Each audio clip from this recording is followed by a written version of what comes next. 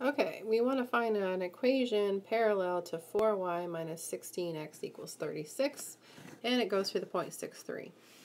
So we have 4y minus 16x equals 36. One thing I noticed about this is we can divide everything by 4.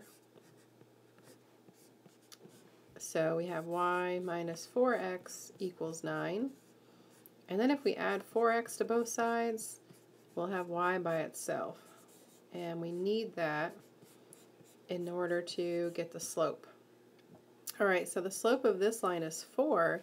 The slope of a line parallel to it will also be 4.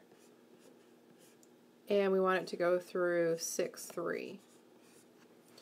So let's go ahead and fill in our formula for a line. So y minus y1, which is 3, equals 4 times x minus x1.